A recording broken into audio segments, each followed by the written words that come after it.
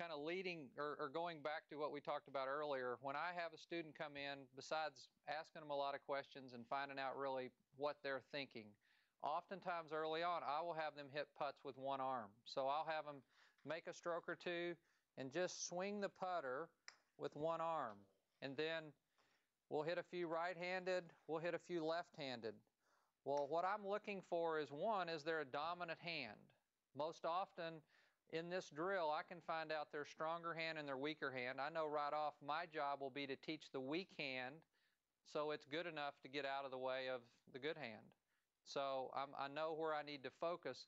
But the big key in this drill really is have a person understand that when they put the putter in one arm, now they don't need their body. They're swinging from a single joint. They're swinging from their shoulder joint. They're letting the putter swing nice, and usually it's very athletic.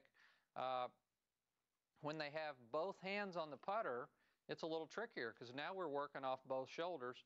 You know, I've joked a little bit with some guys even at the show yesterday that, you know, this might have been the one little tip that I didn't always pass out before I started charging my buddies, was the sensation that the person needs to come up with when they put both hands on the putter is really that the elbows react like they do in a golf swing. In the golf swing, my right elbow folds on the backswing, my left elbow folds on the follow-through. Well, to have the freedom to let the putter swing and create good rhythm, when I take my backswing, my right elbow is soft enough to absorb the backswing. It has a little bit of fold, and it doesn't work away from the target. It works around, just like the rest of my stroke, because it's on the shaft tilt. When I go through, my right elbow has a little bit of lengthening, and my left elbow absorbs the follow-through. So a person can work on this drill one arm at a time, then try to put them together and get that sensation of having some freedom to swing the putter head. Can we get back to the dominant arm or the dominant hand in putting? Should you be concerned? I mean, let's keep it simple. If you were a right-hand person, how many of those people are right-hand dominant when they putt? I'm fascinated. It's across the board. I always anticipate, well, he's playing golf right-handed. His right hand's going to be his good hand. I never know. Sometimes it's his left hand. It's interesting that and how does that change the way you might teach? Well, I'm going to attack the bad hand, you know, and I'm going to compliment or encourage the good hand. I'm going to have them understand what's going on with the good hand. Why is this so much easier? I mean, it's can't believe how many people I say, okay, let's putt with one hand. They're like, oh, I'm way better with one hand. You know, so I'm like, okay. And then sometimes they're good with both hands. I'm like, you got a choice. You're not going to get to go both-handed, but you can go with either one. You know, that's kind of the joke. But, you know, when the bad hand doesn't know what to do, you know, my teaching style is very hands-on. I'm going to reach in there. I'm going to grab his arm. I'm going to hold his elbow. I'm going to swing the putter for him. Have him get a sense of, that's the direction you mean for me to go, and change his feel. Okay. I remember a few years ago, Mike Hulbert was putting on the PGA Tour. They called him the one-arm bandit. He was doing it, and it was working. It's a very simple way to putt because, like I pointed out, you're really moving off one axis, and you're becoming very athletic. You know, my little drill in showing people, you know, what they look like a little exaggerated whenever they're putting with all shoulders, it's kind of like this. You know, it's like we toss a ball with our arm, not with our shoulder. I want to have a little bit of that in putting. All right, this is going to show us the swing arc that you like putting, correct? Well, there's or maybe I shouldn't use the term arc. You tell us. It's certainly going on a curve. Okay. What I have here is something I used to teach with. It's got a plane on one side, which I've chosen that tilt versus vertical to be at 68 degrees. I spend a lot of time during a lesson to make sure that when a player shows up, I want his putter to fit him. I think I find players who have fit themselves to some putter they've bought off the rack. That's kind of backwards. And I want to get to that in a little bit. And so when you swing with this teaching aid on the tilted side, well, because it's tilted, as the putter goes back, it goes up. Well, as it goes up, it comes in. What's very curious is to turn them around and put that same tilt, but just put it in a straight line curve on this side. Well, all of a sudden, they just can't believe how much the stroke is supposed to swing end to end.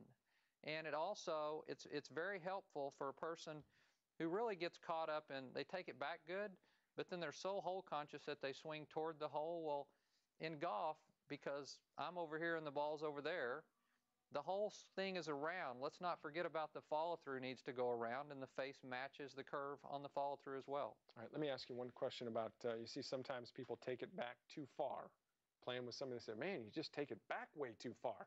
How far back?